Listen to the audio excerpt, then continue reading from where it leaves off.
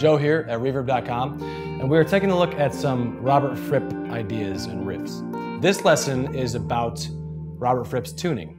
NST, New Standard Tuning, Robert Fripp developed in the early 1980s. So it's going to be C, G, D, A, E, and G. A low C, obviously a very open, much more open tuning, covers a wider range of notes in the open position. Interesting that the first 5 strings are tuned to fifths. So if you play mandolin or violin or cello, then you have some of the same technique there. You have some of the same shapes you can use. Also, important to note, don't just grab your guitar and try to tune it like this. Definitely have it set up, or if you know how to do that, set it up. There's also some more information on the blog about which gauge strings to use and what scale length works best. A couple of the strings will be under a lot of tension, so you don't want to just grab your guitar and try to tune it like that. You'll snap a string.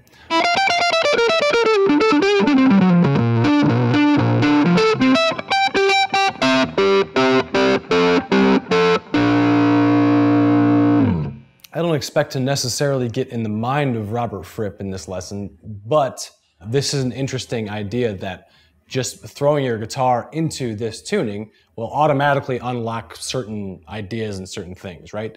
As guitar players, we all are accustomed to and sometimes are limited to shapes.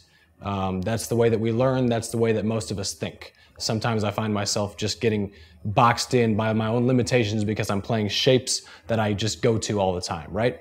Having a completely wild tuning makes those shapes and those licks that I go to all the time sound completely different.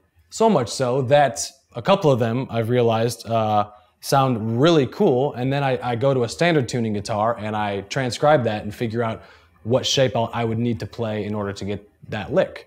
Okay, so let's go through and some shapes that maybe a lot of us know. Okay, let's just burn a couple of scales here in New Standard Tuning. Minor pentatonic, right?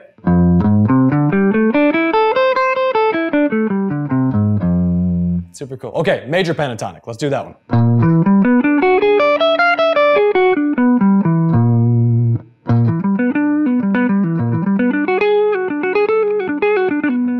It's got a Lydian thing to it. It's got that sharp 4.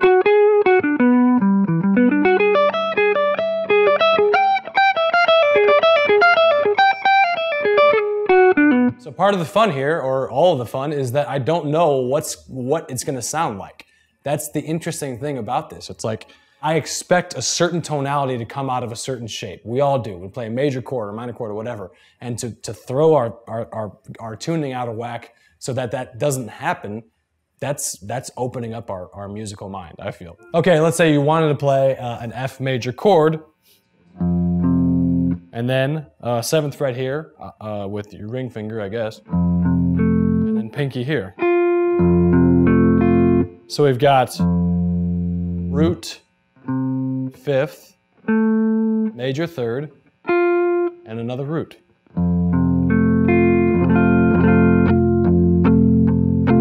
Say we wanted to make that minor, you know how to do that, right? Just take your major 3rd and move it down 1/2 step to the minor 3rd.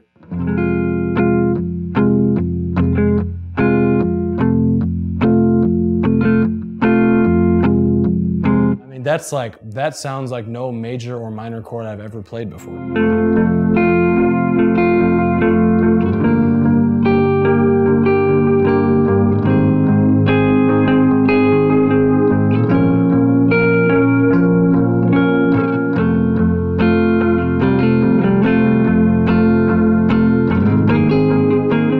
So, explore it. I'm gonna continue to do so right now.